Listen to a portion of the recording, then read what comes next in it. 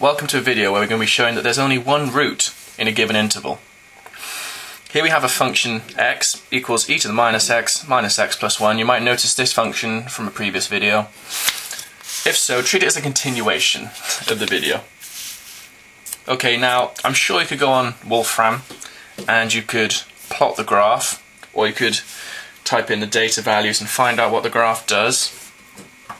And essentially we're going to be showing that by inputting numbers. Now the given interval is between 0 and 2.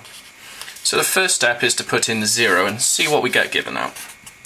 We have f of 0 equal to, now we're going to put it in here, e to the 0 minus 0 plus 1 equals 2. Now of course we have that 2 is positive and 2 is greater than 0. I should like to point out that the 0 here has nothing to do with the 0 putting in. The 0 is showing that it's going to have to cross the x-axis at some point. Now we put in 2. So we have f of 2 equals e to the minus 2 plus 1. If you use your calculator, that'll give you minus 0.8647 to 4 decimal places. Now of course we have minus 0.8647 to be less than 0.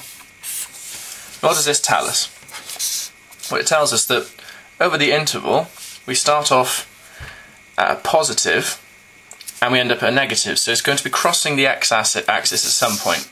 So if we draw a rough sketch of what I mean,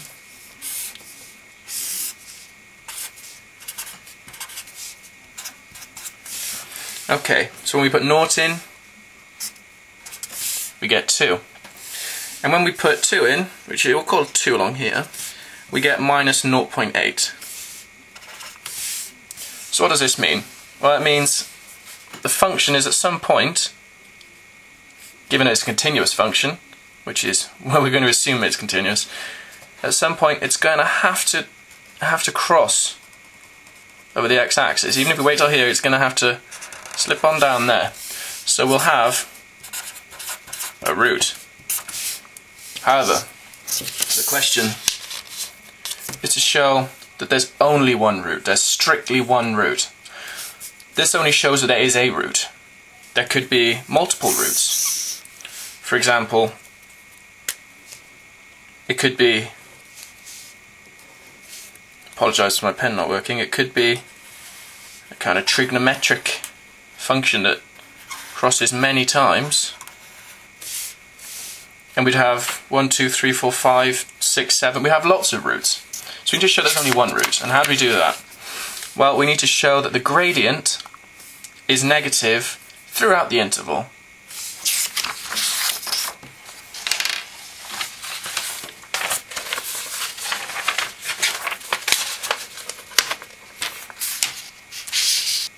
To do this, we simply differentiate the function f of x.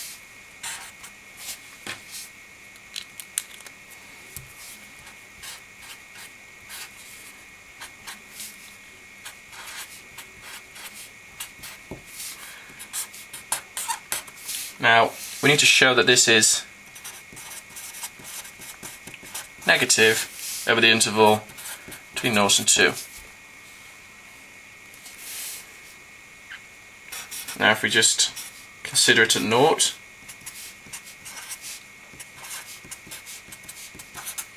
it's negative. If we consider it at 1,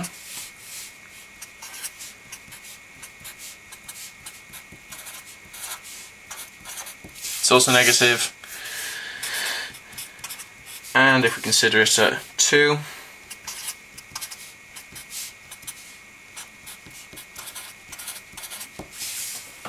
it's negative as well. So we have that it's negative throughout the given interval, which means there can only be one root,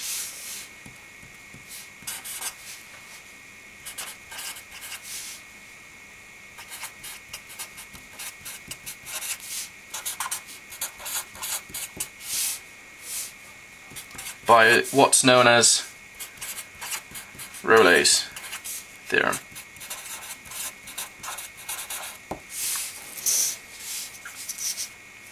Thank you for watching. I hope there were some points in this video that were able to help you. Please feel free to click like or subscribe to my channel. Thank you very much.